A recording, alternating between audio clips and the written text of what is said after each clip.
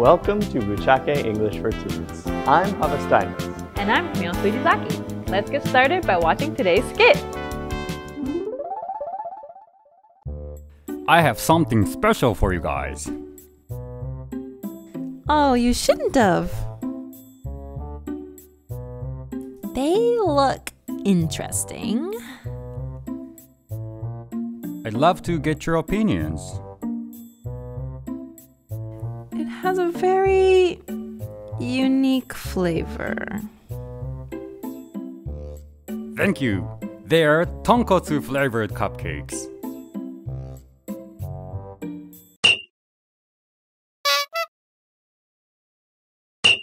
It seems like Takeru is experimenting with some new dishes. Yeah, who knew he was a master baker as well as a master ramen maker?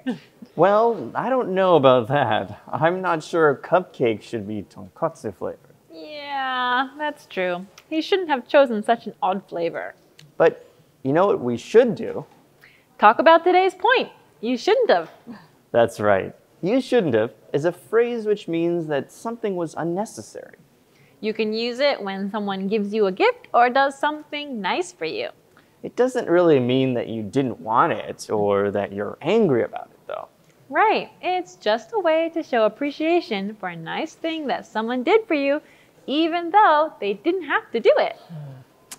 I just realized I should have brought a sweater today. It's so cold. Oh, don't worry. I brought one for you. Oh. You shouldn't have. It's no trouble. I found it in the bushes outside and thought it would look great on you.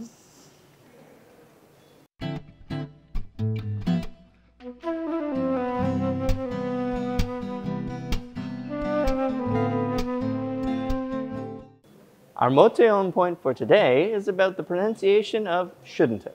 That's right. We're not done with shouldn't have just yet. You may have noticed, but the have in shouldn't have is not pronounced very clearly. It sounds like the contracted form of have, but it's written out as H-A-V-E. Good point. We tend to avoid double contractions in writing, so it's usually written as shouldn't have. But when speaking, it is often pronounced as a contraction. Contractions using have end with the sound of. So in the case of shouldn't and have, we simply stick of onto the end of shouldn't, and it becomes shouldn't have. We can do the same thing with other contractions that are followed by have. Let's try some examples. Repeat after us. He couldn't have failed the exam.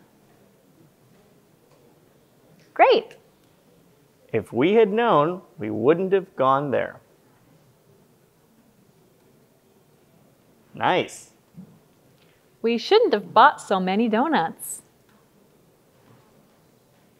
Perfect.